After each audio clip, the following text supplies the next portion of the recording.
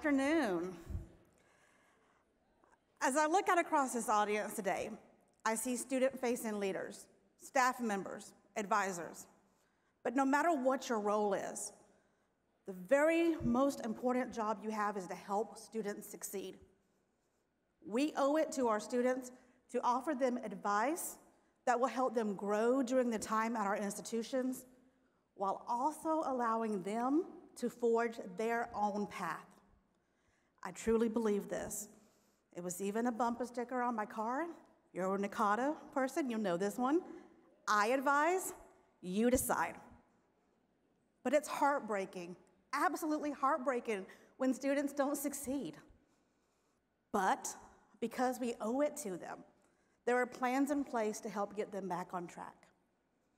At most institutions, unfortunately, these plans consist of punitive probation and exclusion programs that are meant for our students with those low GPAs. I want to focus on that term for just a minute. Punitive probation and exclusion. That doesn't sound helpful, does it? No, because it's not. That type of approach is absolutely ineffective from the very start. At Columbus State University, where I serve as the Associate Director of Advising, we used to do the same thing. We just sent our students an email that was blunt, full of jargon, instead of using supportive, personalized language that we should have. We simply said, your GPA is under a 2.0, you're now on academic probation. In dealing with something like this, it's really easy to forget just how powerful our words can be for our students. Language and how we use it is important. Not only does it shape our identity, but it also shapes the identity of those students who we are speaking to. When spoken to with overly punitive language, students are left to feel like a toddler who's been sent to the corner for timeout. I found that oftentimes that very language will create a self-fulfilling prophecy. When a student's told they failed, they begin to believe they will always fail. And in turn, they create an identity that is rooted in failure and shame. When we use that type of language, the opposite of what we want to happen happens. Our students become irreparably discouraged. At Columbus State, our data has shown that less than 1 in 5 students, less than 1 in 5 that were put on probation or exclusion return to the university. Now, personally, I know how difficult it can be to work up the courage to return. It took me a total of 10 years to get my undergraduate degree. This photo is me graduating with my sister, who is 5 years younger than me. Now, I saw a lot over that decade. And I learned how important it is to let students know that we've faced roadblocks as well, that we've failed, to be transparent with them, and that we're not judging them. I wish I had somebody tell me that after I returned to finish my degree, but I didn't. And there are 2 moments that will stay with me forever. The first is when I briefly changed my major as an undergraduate. I went to see my advisor. She was the chair of the department, to discuss my class schedule. Normal, right? She took a look at my credits that I needed, and she decided on my class schedule without asking me a single thing about myself. She didn't ask about my goals.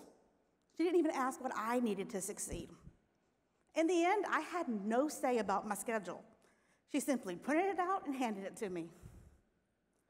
It was an awkward interaction. It was less than 10 minutes, and I just sat there while she just worked on her computer. There was no relationship building, no conversation at all. Instead, it was a transaction. And I was reduced to feeling like a number on a spreadsheet, which I was, by the way. She put me in those classes to bolster her department's numbers.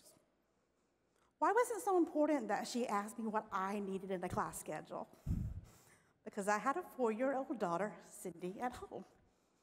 And I'm very happy and thrilled that Sydney is here today to join us.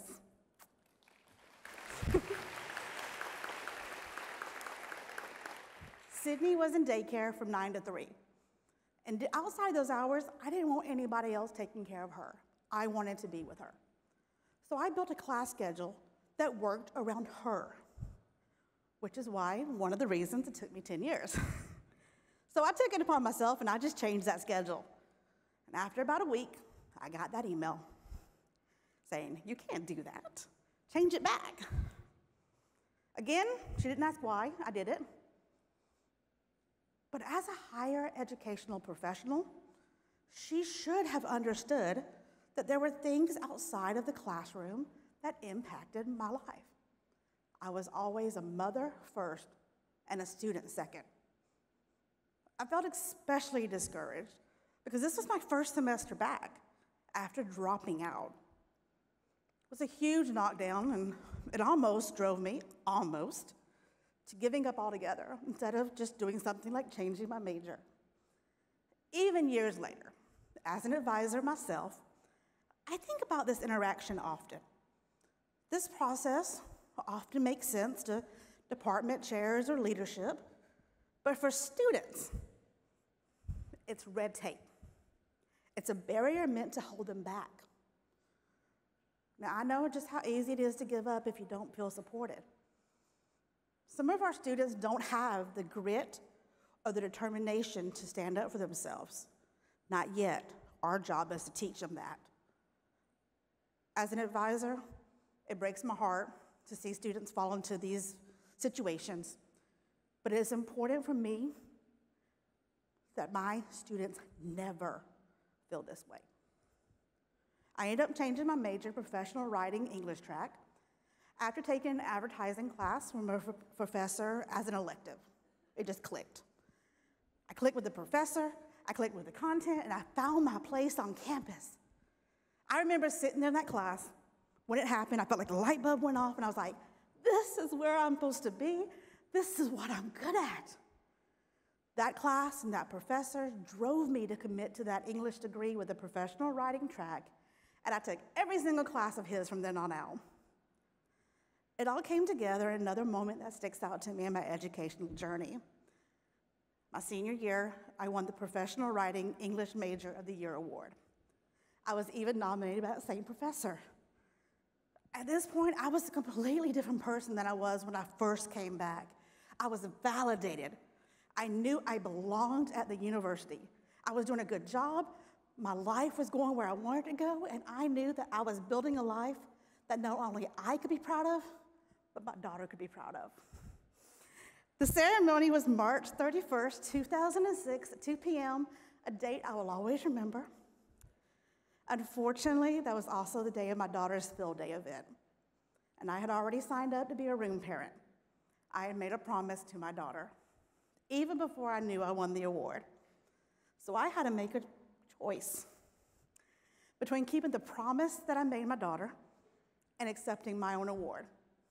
Every single time, the promise to my daughter will win. You can't say no to that smile.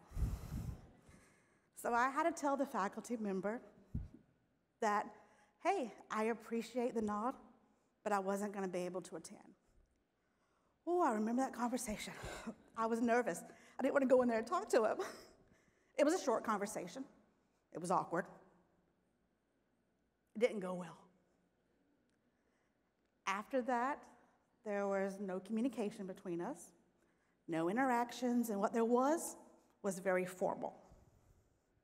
And I felt like I was just kind of being written off, disappointed. I didn't even get to pick up the award from him. He handed it off to my department chair to give it to me. Now, I know it's just about having different perspectives, and my priority is not his priority, but I still felt about 2 inches tall for making that decision.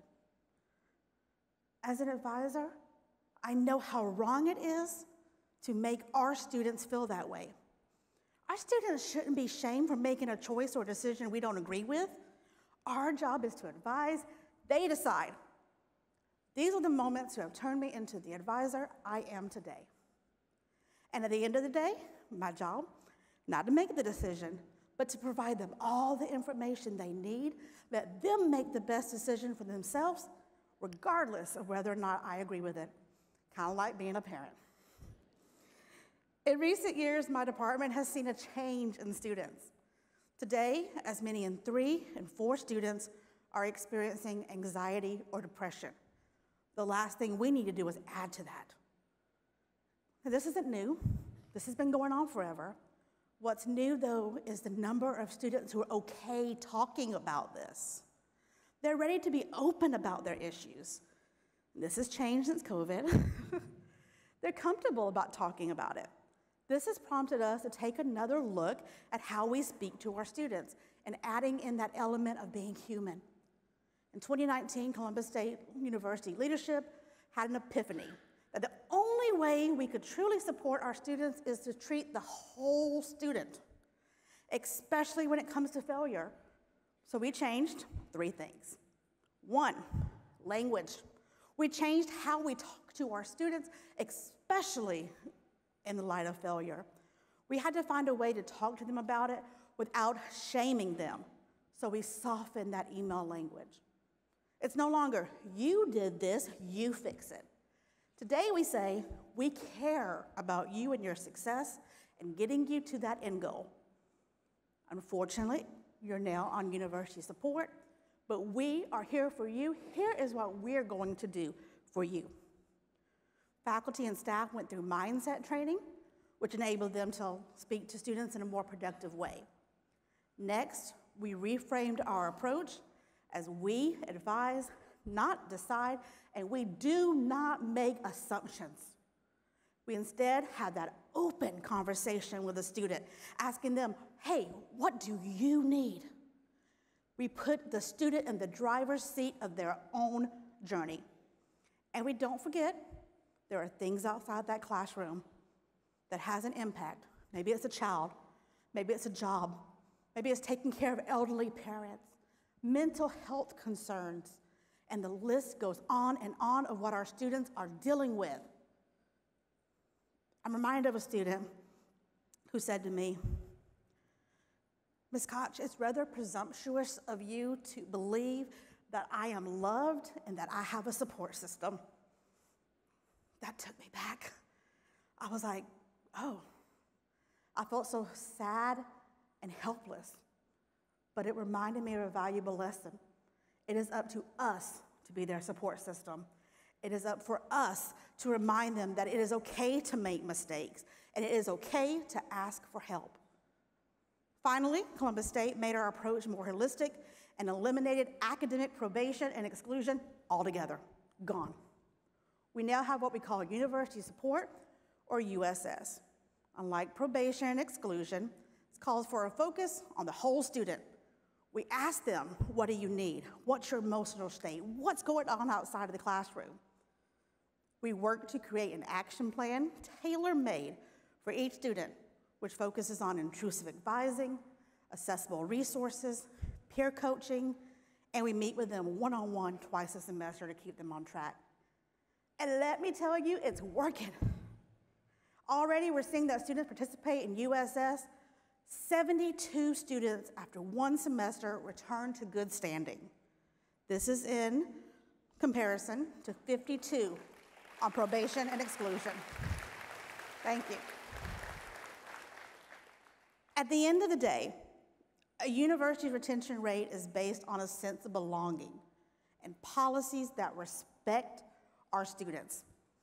If a student doesn't feel they belong or are respected, why would they return to our schools? I can speak to that personally. Not feeling respected changes everything for the worse. Being asked even one thing by my advisor way back then would have changed everything. That's why, and as an advisor myself, I make it a point to remember that there are things happening for my students outside my office. Life is always happening. Personally, I believe when we accept a student, we have an obligation to help them succeed in every way possible. That means using language to make them feel like they belong, are wanted, and supported. Studies have shown that if a student has a relationship with at least one person, they are more likely to persist. I challenge you to be that one person when you go back to your school. I'll leave you with this. If we can do this, we will create students who are more successful, that do not give up, and that know that they have a support system made up of people who care about them and are with them every single step of the way. Thank you.